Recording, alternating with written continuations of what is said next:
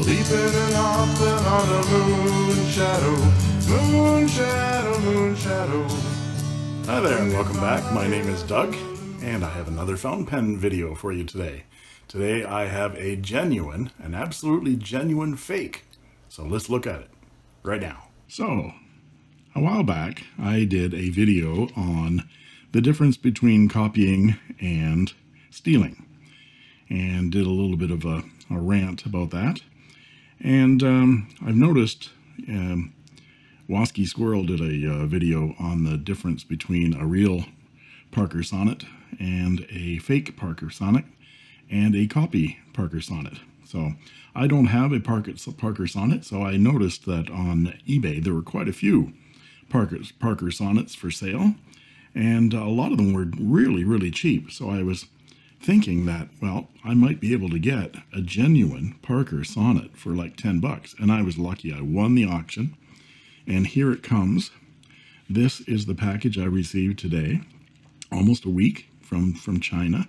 And it has a genuine Parker Sonnet in it with all of its frilly packaging. And, you know, you can just tell right from the get-go that this is the real deal.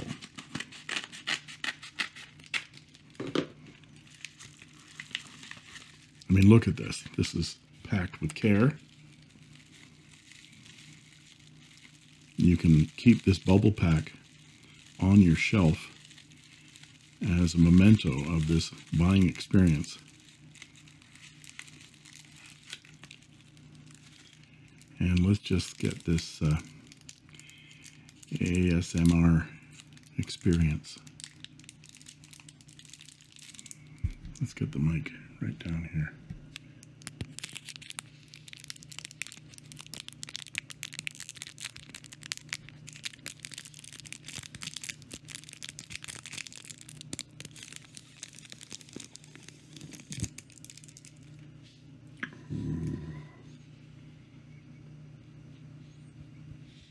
Can you feel that?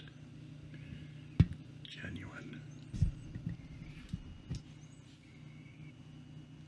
So here it is. It says Parker. It says Sonnet. It says France. It even has a code on it. Look at that.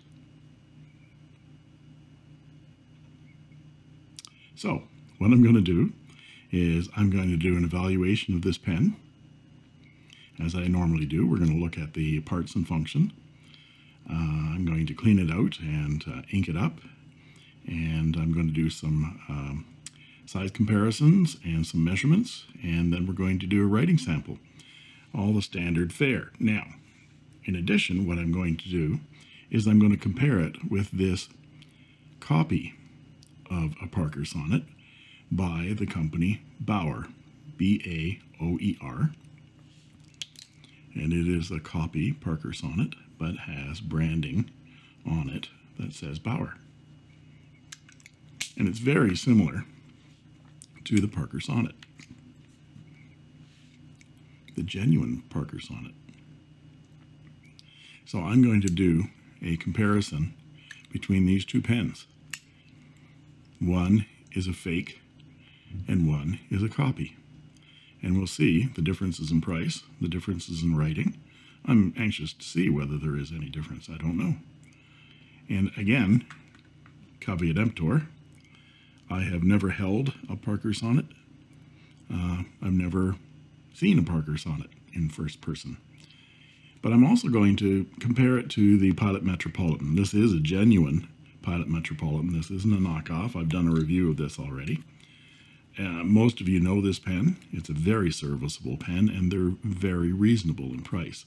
And we'll see whether your money is worth getting a genuine fake, a genuine copy, or a genuine for about the same price.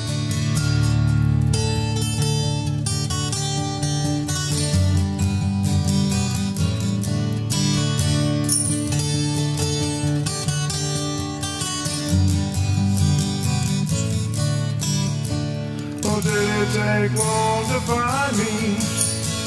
I asked the faithful light, oh, did it take long to find me? Okay, you've looked at the size comparisons and the measurements of these two pens. Let's look at some of the parts and features of this FAKE Parker Sonnet. I've taken some close-up photos of this pen as well, and I'm going to overlay them on this video so that you can see some of the things to look for in a fake. But let's look at the overview first. From the finial, there's a sort of a black dot in the center of the finial, and there is the classic Parker arrow clip.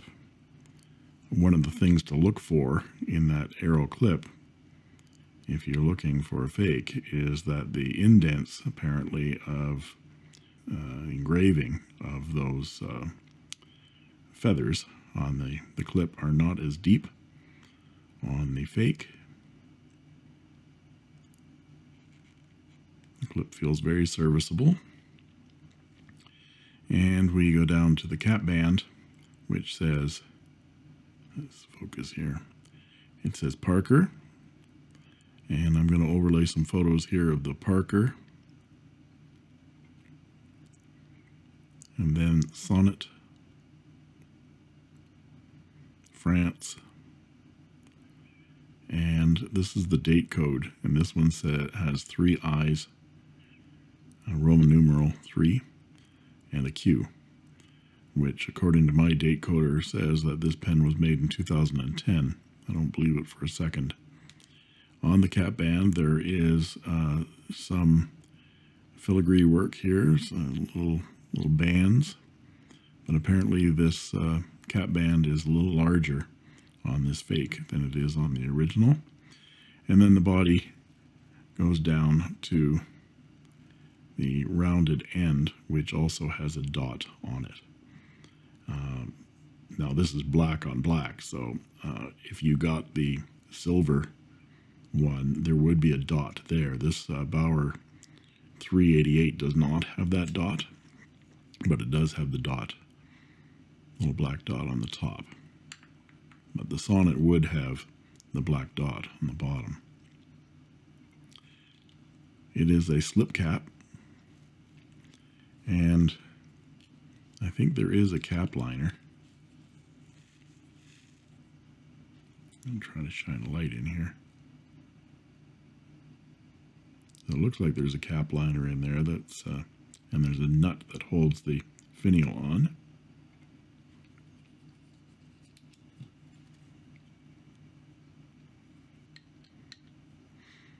And the pen posts very, very deeply and very securely. That section is plenty long and very smooth. There's a gold band that separates the body from the section, and you can feel it, but it's not uncomfortable at all. That's a very nice, it's a narrow section. If you know the Sonnet has this narrow type section on it. This is a slimline pen, but boy, that feels really nice in the hand. I'm not a big fan of these slimline pens, and that section is a bit small for me, but there's a lot of space there to write with. So the section itself is sort of, it flares out slightly at the end, and then there's a gold ring. It's very smooth. It does not feel like some metal sections that are slippery. This is some kind of plastic, I guess. It's supposed to be resin, but it feels more like plastic. But it doesn't feel slippery. Let's look at the nib. It looks like a kind of a 5 size. It's very wide for a 5, and it has that particular Parker cross-hatching on it. It says it has the Parker P and then Parker. I guess the modern Parker Sonnets do not have the gold markings on them, 18K. This is certainly not an 18K. Another way of telling whether this is a real Parker Sonnet or not is to take a strong magnet and put it up against the pen. And yeah, can't be gold if it's sticking to a magnet. Now, the back of the feed,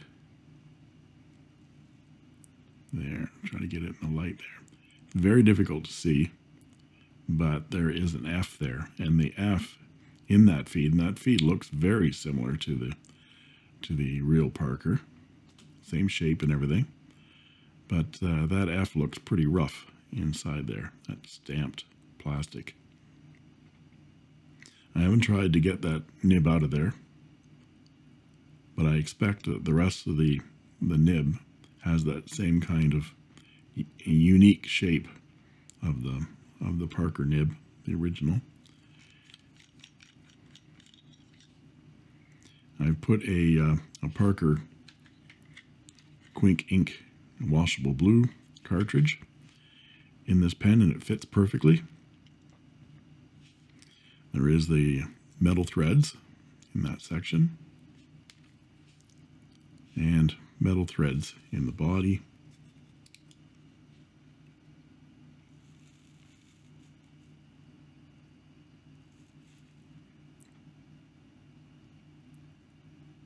Yeah, so metal body, metal threads.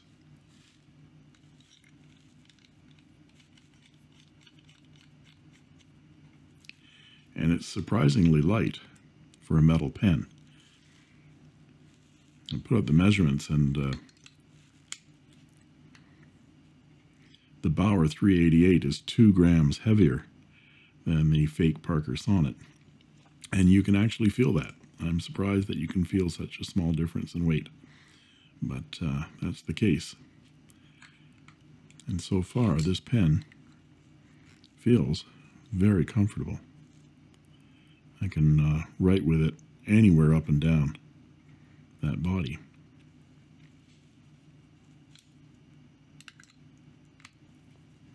So that's some of the features of this FAKE Parker Sonnet. And let's just take a look at the Metro just for a second. It's roughly the same size as the FAKE Parker Sonnet. It's a different kind of look because this is a cigar shape and this is more of a tubular type shape. But the pilot does post very deeply and very securely, and it's very well balanced when you've got it in your hand and capped. Sorry, and posted. But that section isn't as long, and this is I've done a review on this already, but that step is a big problem for me. And you have that pilot medium nib. This is just a reliable writer. Every single time you pick it up, it writes, and it stays. You can leave it for a month and it will write after you pick it up. So I'm going to come back with a writing sample and sort of compare how this pen writes to these two. And after that, we'll do some evaluation of this pen. I'm also going to do a section on the history of the real Parker Sonnet, which I think is fascinating. And you can get, of course, real sonnets anytime you want from Parker. You can get them on Amazon. I'll post some Amazon sales for the real one to show you what the price range is. And last time I looked, they were around $180. I think that was Canadian. It might have been US. But anyway, we'll be back with a writing sample.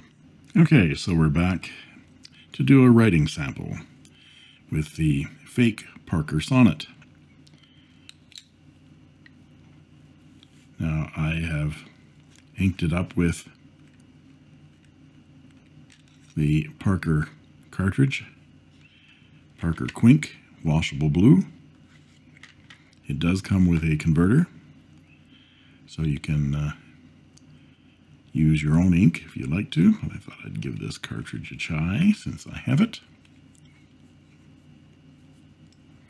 So the pen posts very nicely, very deeply.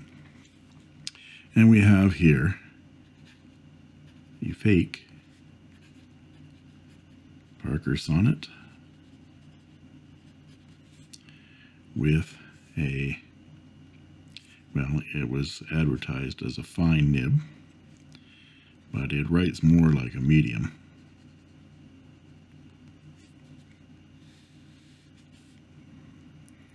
I must say, I don't like this ink. It's very pale.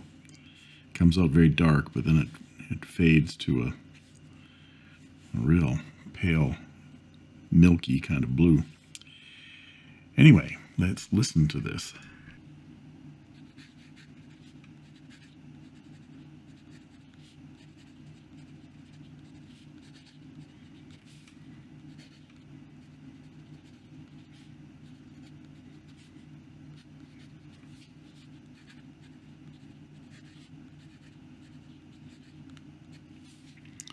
Well, I'm surprised. This is a very, very smooth nib. It has a hint of feedback.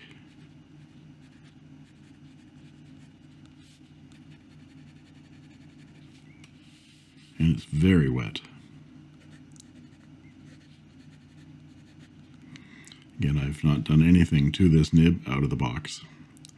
It didn't come in a box. It came in a lovely luxury plastic bubble wrap.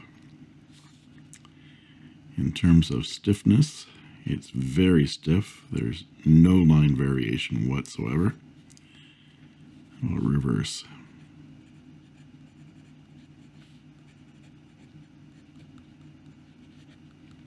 It writes very smoothly and very nicely in reverse.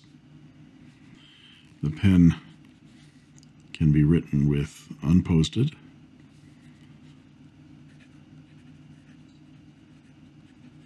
Very nice, and feels more comfortable posted than it does unposted.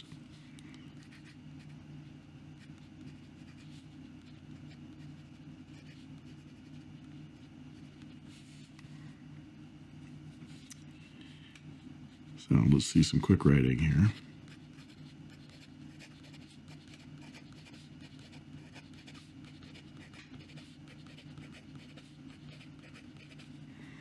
It keeps up very nicely.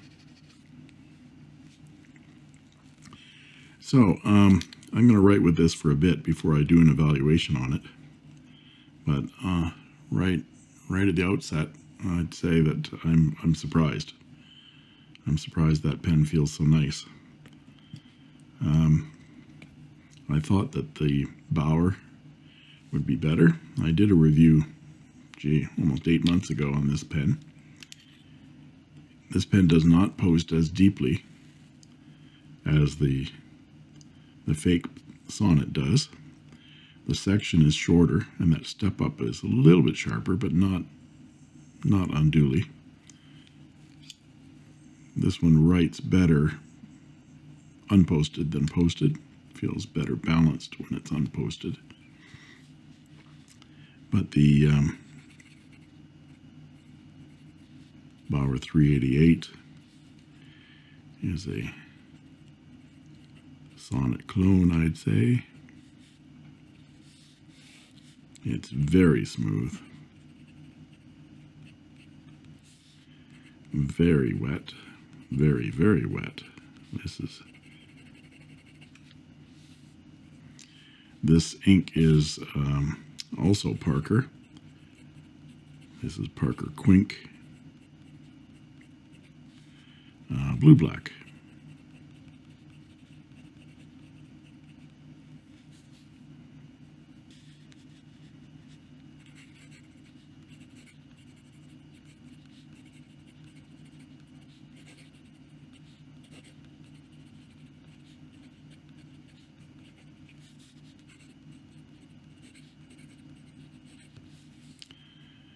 The pen, it is a medium.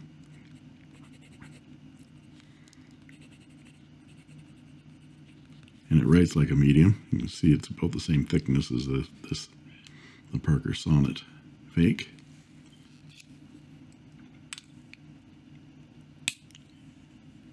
But a very pretty, very lovely pen. And then, of course, the Pilot Metro. It posts very deeply as well.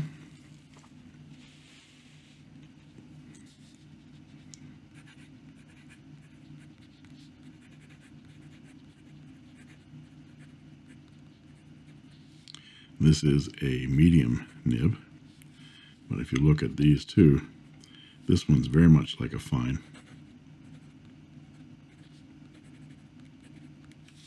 And I've done a review on this pen. Its main problem for me is this large step that's right here. That gets very uncomfortable. But it's a really reliable pen. It writes first time, every time. No skipping. Very wet. Nice pen. So, I've done evaluations on 2 of these. And I'm going to write with the Fake for a while, and then come back and do an evaluation. But as I said, right out of the box, I am very surprised at the lovely writing ability of this pen. And these slim types of pens are not my cup of tea generally. So anyway, we'll be back with you in a day or so. Before I get to the evaluation of this Fake Parker Sonnet, I'd like to take a few minutes to discuss the history of this famous Parker fountain pen, the Sonnet. If you'd like to skip right to the evaluation, just use the timestamp link in the description below. For those of you still with me, thanks for listening. In my video review of the fake Jinhao Parker dual-fold lookalike, I expounded on the history of the classic dual-fold fountain pen for which Parker is justifiably famous. George Parker founded the Parker Pen Company in 1889, and Parker has been one of the top writing instrument manufacturers in the world for the last 130 years. Parker's pens evolved over the years with invention and innovation, as well as excellent design aesthetics. Before the invention of the ballpoint pen in the 1960s, Parker was either number 1 or number 2 worldwide in writing instrument sales. In 1931, Parker invented Quink, a quick-drying ink that eliminated the need for blotting. Quink is still sold by Parker today. In 1941, Parker developed the most widely used model of fountain pen in history, the Parker 51, a pen I will talk more about in an upcoming video review of my Wingsung 601A. In 1963, for the company's 75th anniversary, founder George Parker's son, Kenneth, and the designer who also designed the Parker 45, 61, T1, and the VP liquid lead pen, Don Doman, designed the Parker 75, which replaced the ubiquitous Parker 51 and remained Parker's flagship pen until 1994, when it was replaced by the Parker Sonnet. In the late 80s, Parker felt they needed to revitalize the $10 to $100 gift market and commissioned Hollington Associates of London to design a completely new ballpoint pen and pencil, the result being the Insignia in 1991, designed by Jeff Hollington. In 1993, Parker again engaged Jeff Hollington to design a fountain pen that would be versatile and attractive enough to replace the Parker 75. Hollington himself is quoted saying, quote, "Pens are very, very simple products in some ways. They have rotational symmetry, their size is constrained by ergonomics, as is the shape to a large extent. They are very well evolved. The clip, for instance, works well in pockets and bags and stops the pen from rolling off the table. So when designing a pen, you have only a small space in which to move. Add the need for a strong brand authenticity, and the space becomes very tight indeed. That's why, in my opinion, properties like proportion, balance, and elegance are very important. It always astonishes me how badly most pen products rate in these respects. We used to work and fight really hard to get a shape where the cap looked equally good on the front and the back of the pen, where the step between the cap and the barrel was minimized or non-existent. In a product of this size, 1/10 of a millimeter is worth worrying about," unquote. In 1993, Parker was acquired by the Gillette Company, which already owned Papermate, the makers of the disposable ballpoint pen. Subsequently, in 2000, Gillette sold the company to Rubbermaid, which then owned Parker, Rotring, Sharpie, Reynolds, Papermate, Waterman, and Liquid Paper. In 2009, Rubbermaid closed the Parker plant in New Haven, England, and then the Parker factory in Janesville, Wisconsin, and relocated all production to France. It then abandoned all of its traditional retail outlets in North America and altered their traditional lifetime guarantee to a 2-year warranty. The current Parker website offers a Sonnet fountain pen in 42 different finished nib combinations ranging from $140 to $495 US. Okay, now I'm back for an evaluation of this FAKE Parker Sonnet. I've written with it quite extensively now, and going into this, getting this pen and planning the video and everything, I almost had my mind made up about what my conclusion was going to be. I was going to compare these 3 pens. My conclusion was going to be the Pilot Metro is a really nice serviceable pen. I don't like it personally, but if you must have something like a Parker Sonnet, then getting the Baoer 388 for $3 and change is a really good compromise. It should write about the same. I mean, I was expecting this to be a Chinese pen. Like, this is a Chinese pen. This is a Japanese pen. But after writing with this pen, I've come to realize that it's excellent. I was expecting cheaper materials. I was expecting a pretty typical cheap Chinese fountain pen experience. Nothing on the par of my Pen BBS pens, but I was mistaken. So let's look at an evaluation for this. This again is the Parker FAKE Sonnet, and it has a fine nib. Now I have switched out the color. I went with Parker Quink bottled ink. I wanted to try out the converter just to be complete, and the converter works fine. You can take the converter apart. It's the cheapest part of the pen, actually, but if you wanted to get an actual original Parker converter, it will fit in this pen.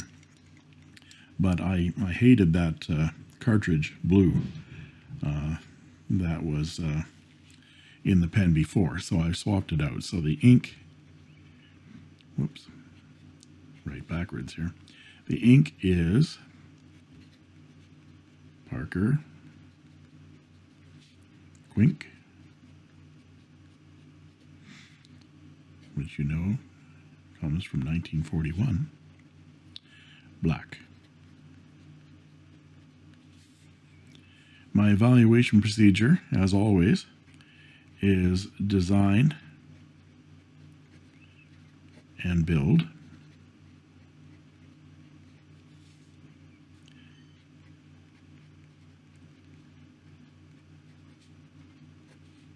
writing and feel, look, and value. Each one of these categories is out of 4, 4 being perfect, 3 being above average, 2 being a fail, 2 being just a bare pass, 1 being a fail, and 0 being a complete no-show washout. So in terms of design and build, this pen was designed in 93, 94, as if those of you that followed the history part of this video, by Hollington Industrial Design, and it has endured as a popular design until today.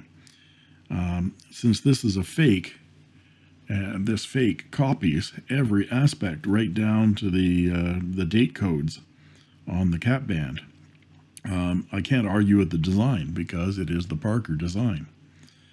Where I thought there would be flaws with this pen would be mostly with the build. However, I can't find any flaws in this build. The nib may be steel, but you can get a Parker Sonnet steel that probably writes just like this. The materials are good. The fit and finish is extremely well done. So, you know, in a blind test, this is a 4 out of 4. In terms of writing and feel, this is where I was really surprised. Because again, I've said this a number of times, I'm not into slim pens. And I gave this pen to my wife because she has smaller hands than I do, and it's a little bit more comfortable for her, and it's a lovely pen. She likes it. I don't write with this Pilot Metropolitan, not only just because of the step, but because of the section is so tiny. But this is very comfortable. I was surprised I could write with it for a long time. It's well balanced, especially when it's posted. I don't think I have another pen that posts and is as comfortable as this.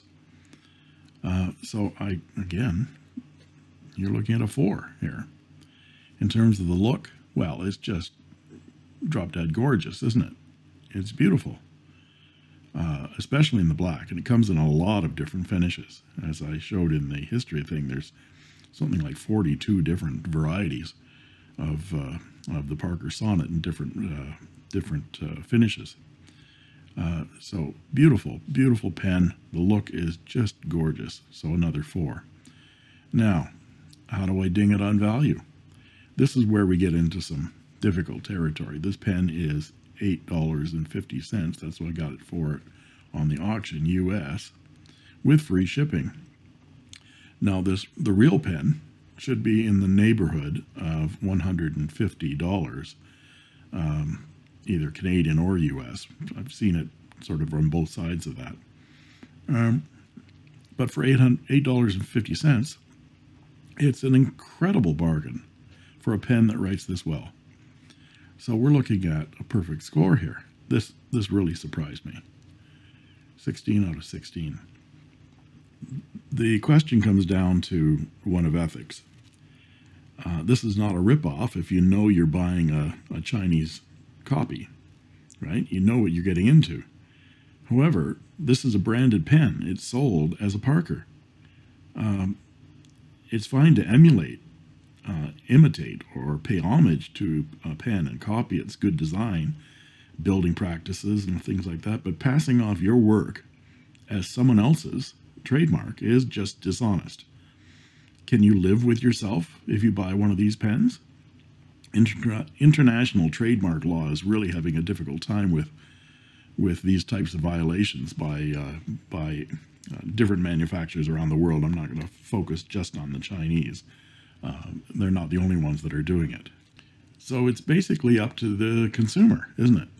And with the rampant success of stores like Walmart and Amazon, we can readily see where consumers' allegiances lie, don't we, with their pocketbook. So I was expecting to come down on the side of, well, you have other choices other than getting a fake Parker Sonnet. You have this choice. You have this choice. You have many different choices that are in the same neighborhood or even less expensive. This pen is $3.88 US. So it's up to you. If you absolutely must have a Parker Sonnet, I would say go ahead and go to Amazon and get a good deal on a Parker Sonnet for about $150. Get a gold nib. I'm sure the gold nib writes a bit better than this. This is very stiff. It's a steel nib. But I can't say that this is a lousy Chinese knockoff. It is a fake. Yes, absolutely, it's a fake. But it is what it is. So do with that information as you will. Again, thank you for watching. And if you enjoyed this video, please go ahead and like and subscribe. and ring that bell if you want a notification of new videos. And that's all she wrote. Moon shadow, moon shadow.